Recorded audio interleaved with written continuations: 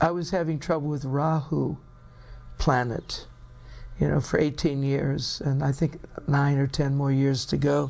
And I went to an astrologer in Vrindavan, and he told me to wear a yantra. So when I came to the gate to Krishna Balaram temple, who would greet me there but Brahmananda Maharaj? And he said, "What are you wearing, Vishal?"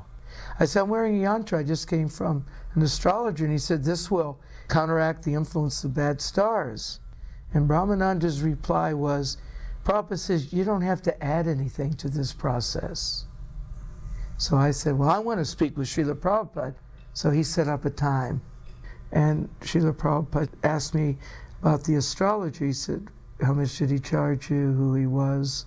And I mentioned, and I said, "Srila Prabhupada, I was wearing it because I thought it would help me become more Krishna conscious."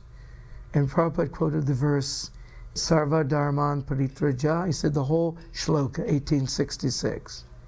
And Prabhupada said, if you just surrender to Krishna, Krishna with a slight kick can annihilate 100,000 Rahu planets. And then I still wasn't exactly sold on it. Srila Prabhupada, your spiritual master, he was a great astrologer. And Srila Prabhupada cut me off real quick. And then he said, but he did it for a short time. And after that, I cut the yantra off my neck and tossed it somewhere in Vrindavan. I don't care where it is.